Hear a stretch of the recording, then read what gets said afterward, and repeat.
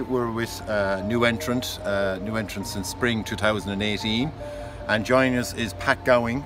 Pat is a dairy expansion specialist with Teagasc, who is involved in a lot of new entrants setups. Pat, and I suppose you look at the first, we're standing in the collection yard here.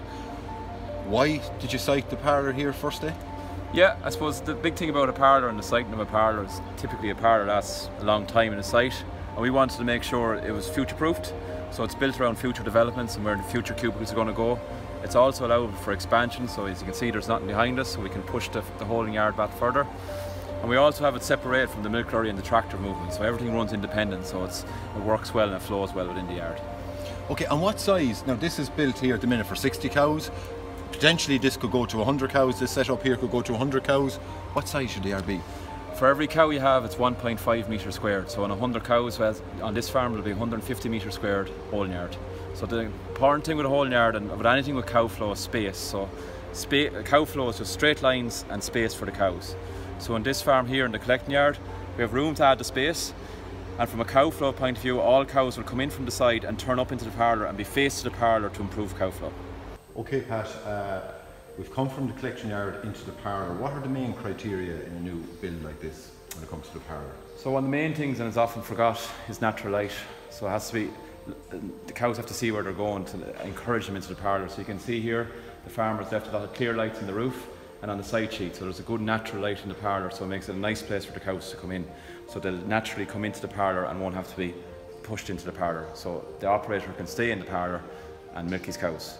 So yeah, in older parlours when you're at 6 or 8 units, there's typically a 6-foot door left at the front. But in bigger parlours, we're exiting a lot more cows at the one time and the flow has to be a lot better. So we're leaving ideally 15 foot from the front of the parlour to the dairy wall to allow, if one cow stopped, the other cow can filter around her. Another thing we're looking at in a lot of farms now, there's a lot of auto drafters being put onto farms. And an auto drafter is another area where cows can stop. So we have to leave enough room for 2 rows of cows at the top of the parlour so they can exit, and if there's any hold up it won't impact on the cow flow of the parlour itself. So what space should be left for the drafting area? So we'd normally look to leave 30 foot, so from the side wall of the parlour to the outside wall of the drafting, 30 foot, and that's allowed to put in a crush, potentially an AI race, foot bath. And the other thing to remember is if you're putting in some sort of auto drafting crate or drafting system, as herds increase, you have to retain more cows in the draft area. So we need space there. So typically we'll hold 10 to 12% of the cows in a day, and they need the same space as before as after. So by leaving 30 foot, we're leaving it future-proof to make sure we can catch whatever number of cows we need for AI. And also on this is the labour efficiency as regards to cleanliness. The fall is coming to the front of the parlour. You can see the flow channel. Maybe just comment on the flow channel going down to the back. Yeah, so in most farms, the main slurry storage or the dairy wash tank is to the back of the holding yard or at the end of the long parlour.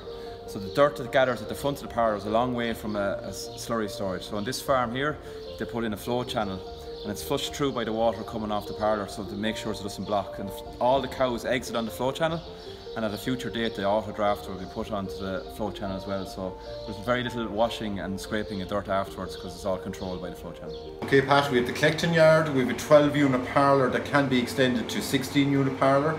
We have a very good drafting yard there as well. Typically, what costings on this? Normally, as a rule of thumb, all in, for including the plant, the concrete and the roof, it's between 8,000 and 10,000 a unit, and that will depend on the spec you put in the parlour, but that excludes the bulk tank. Typically a bulk tank, a new bulk tank, is about 250 a litre. Thanks, Pat.